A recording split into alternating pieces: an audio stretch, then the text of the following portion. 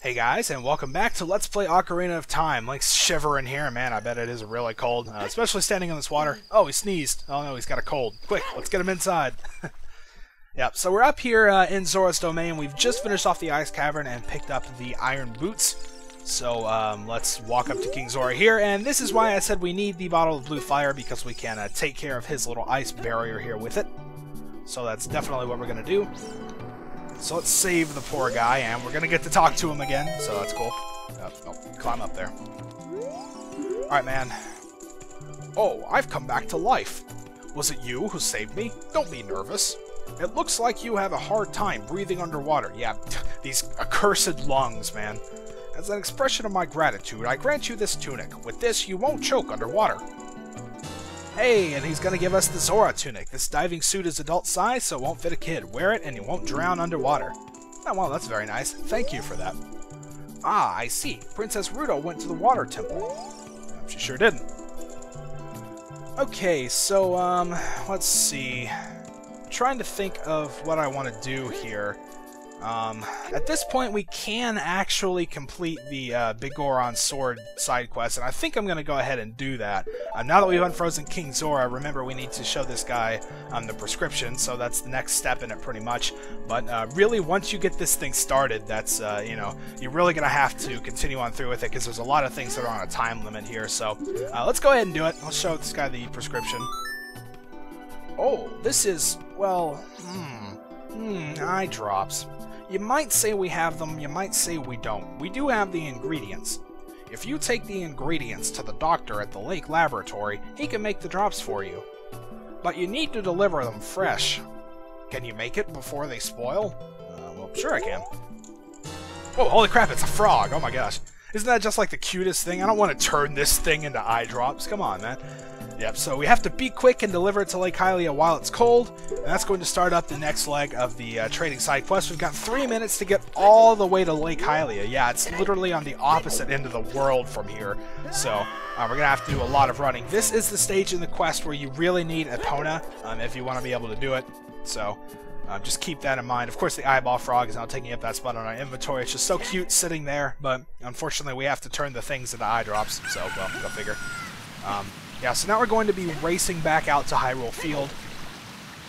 While you don't get carried away in the river like you did when you were a kid, it does actually help your speed out a little bit, I think. And it also provides you a, you know, quick, straight route to the field. So this is definitely the way we want to go through the water here. Don't really even have to worry about the Octoroks because they disappear when you get close to them. So there you go.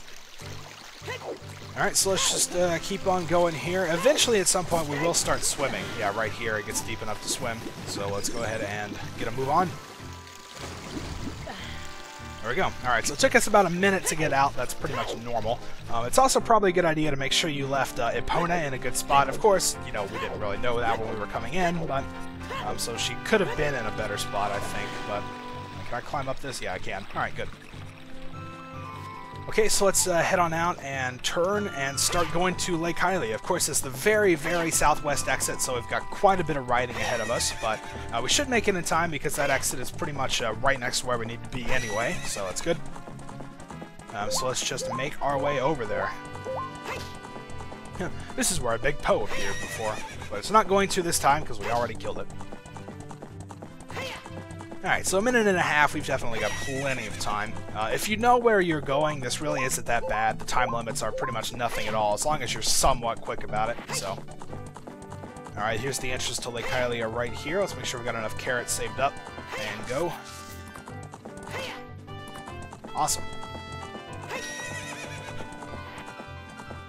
Alright, so we head in, and King Zora said we needed to be heading towards the observatory, which is thankfully just right here. Like I said, it's right next to where you need to be anyway, so that's good. I'm actually going to turn Epona around real quick while we can, and not check the sign, but drop down. Alright, so we got 50 seconds to head in here, so that's definitely plenty of time, but as you can see, it's pretty much impossible without Epona, so. Oh, come on, dude, show it to him. No, don't talk to him. Come on. There we go. This is a stick-up. Oh, wait, no, never mind. Oh, wow! I haven't seen an eyeball frog like this since Zora's Domain froze over. These eyeballs are so delicious. Tonight I will cook fried eyeballs for the first time in a long time. Such great stuff! Please say thank you to King Zora. Eh? What? These are for making Big Goron's eye drops. Oh, how disappointing. You should have said so in the first place. Oh, well, you didn't let me.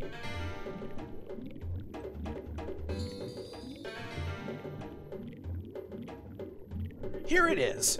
This medicine doesn't have any preservatives in it, so it won't last long at this temperature. Run as fast as you can to Death Mountain. You're young, you can do it. Yep, so he's going to give us the world's finest eye drops, and here's yet another one with a time limit on it. There's also something you were probably wondering before. Yes, we do have a warp song to get back to Lake Hylia, but you can't use it while these timers are running. Because if you do, as soon as you plop down, it'll send you immediately to 0 and you'll automatically fail. So you have to do this actually running there. You can't use the warp song to get there. Because we could get back to Big Goron pretty quickly if we were to use the Bolero of Fire, but we can't. So we're going to have to ride all the way back there, which is literally on the other side of the world. I mean, it's even more so than Zora's Domain was from here. But thankfully they give you an extra minute for this one, so that's good. Because we are going to have to go through Kakariko and then climb all the way back up. So the extra minute is really needed. It's like I think there's a gap here, but I can't see. The carrots are in the way. Okay, so let's just keep riding and head towards Death Mountain. I really want to keep this in because it's sort of like, you know, it's on a timer, so it seems like something that I should probably just show all the way straight through, even though it really is just traveling back and forth, but, well, that's how it goes. We're actually getting pretty close to finishing off this side quest. Once we give him the eye drops, he's going to be able to fix the sword for us, so we're literally like right next to it. There's just like one more step after this, so that's good. We're going to get our hands on a brand new weapon. Definitely needed. Alright, so let's hurry on through Kakariko Village. Backwalking is probably not a bad idea. Don't really need it, I guess, but it saves a little bit of time at least. Oh, just a little bit short. Okay. So let's climb on up here. I almost fell off there while rolling around. Oh yeah, we got plenty of time. We got 2.5 minutes to get up there, so that's good. We can also actually use a little bit of a shortcut since we planted the magic bean before. We've ridden it before to get up to Goron Village, but you can actually ride it to pretty much start climbing Death Mountain a little bit sooner. So, of course, avoid the big rocks. That's always just a given. So let's ride this thing and this time not get off when we get up here. But if we keep riding it around, it will take us up to this part, so we can just go ahead and start climbing the mountain. So we definitely have plenty of time at this point. 2 minutes is really generous. So let's make our way over there. We're going to have to take care of a few Skullwalchulas on the wall here, so just keep that in mind. Z-targeting is good, though. So there you go. Alright, so let's climb up and over to the left. Take care of these guys. There we are. Hey, climbing up. I wonder if we make it before it turns to 1 minute, we would have actually made it in 3 minutes. So that's kind of cool. We're actually right there. I think we can do it. So turns out I didn't technically need the extra minute, but it's definitely nice. All right. So yeah, this guy's gonna wake up again. So let's give him the eye drops. Really? You brought the eye drops? I'm so relieved. I'm going to use them right now.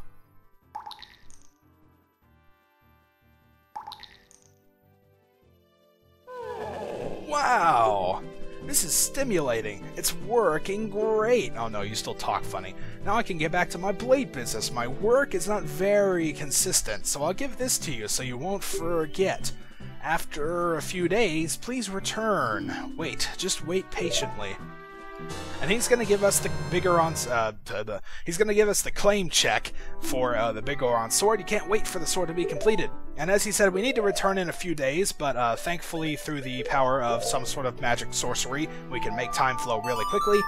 So while we're standing here, we just need to play the Sun Song. We need to wait 3 days, I think. So you play the Sun Song 6 times, and then that will take us to where we need to be.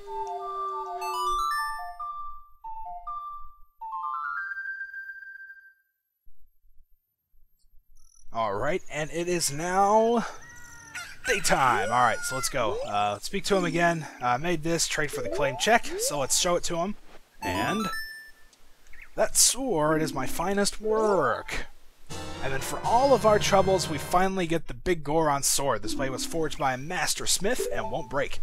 So that is going to be our final sword here. As you can see, there's no more space for any more. Let's go ahead and equip it. The Big Goron sword is twice as powerful as the master sword. Well, there you go. A regular swing of it is pretty much the same power as the master sword's jump attack. And also, the thing to note is it's so big you need two hands to wield it. So you can't use your shield while wielding this thing. That's just kind of the drawback to it. But it's definitely super powerful and the most powerful thing you can get. So awesome. It's pretty good that we got it. Alright, so now we're going to be actually taking care of a few more side things before we start the next water temple. So I'm sure everybody's looking forward to that. Let's play the Prelude of Light to warp back to the Temple of Time so we can sort of speed up the process of getting to where we need to go. So let's exit the Temple of Time and get back out towards Hyrule Field.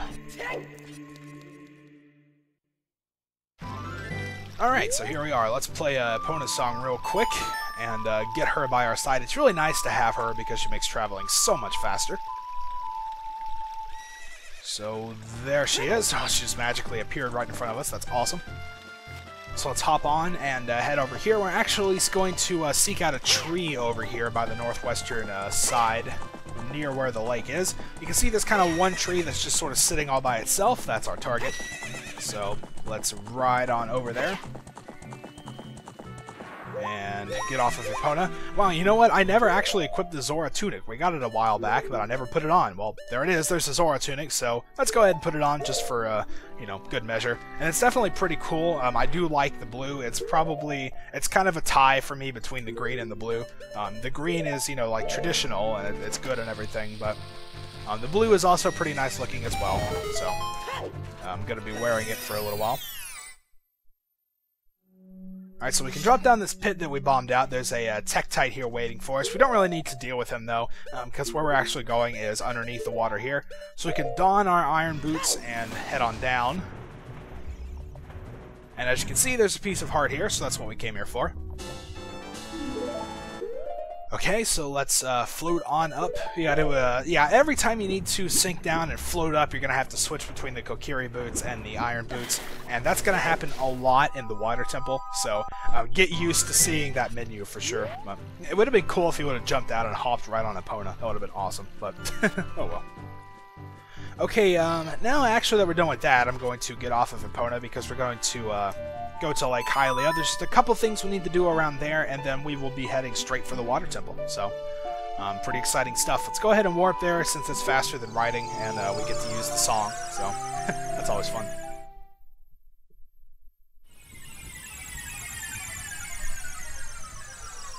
Okay, so now that we're here at Lake Hylia, the unfortunate thing is it puts us like all the way back over here. So you kind of have to go a ways to get to where you need to go, but well, it's still faster than riding, so actually you just kind of have to deal with it. Alright, so now we're going to head back up here, and we're going to get something around the observatory. So let's head on up, try out our new sword. The other kind of good thing about the Big Goron sword is that its reach is incredible. It's a little bit longer than the Master Sword, and if you do a spin attack, it's like even bigger. So that's definitely pretty cool. We're going to be using it quite a bit, but I do like having the shield. You've probably seen I do use it quite a bit, so I'll be switching back and forth as, you know, my needs are presented to me. Wow. Oh man, that didn't work at all, did it?